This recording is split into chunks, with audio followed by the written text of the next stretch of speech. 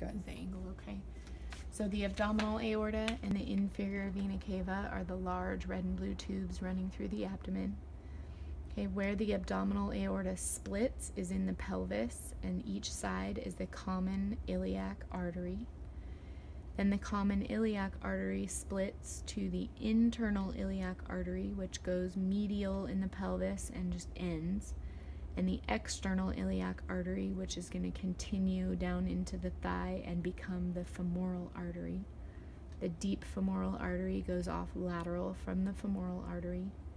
The popliteal artery runs along the backside of the knee, and then down in the leg it splits to the fibular artery, which is lateral, the anterior tibial artery, which is medial and in the front, and the posterior tibial artery, which is medial and in the back. On the venous side, you have basically all of those vessels with two additional. So this is the fibular vein, which truncates on the wire model, but it is continuous in the leg. Here's the anterior tibial vein and the posterior tibial vein. And just a reminder to kind of watch where all of these branches come together and compare it to the red side. The most lateral vein is the small saphenous vein, which is not on the arterial side.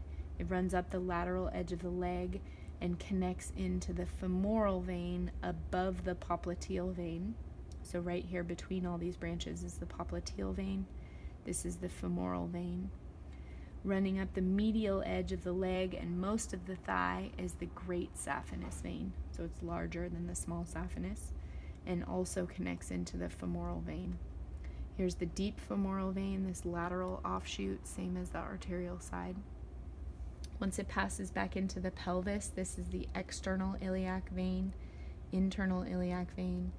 Where those come together is the common iliac vein, and then where the common iliac veins from the left and right come together to one tube is the inferior vena cava.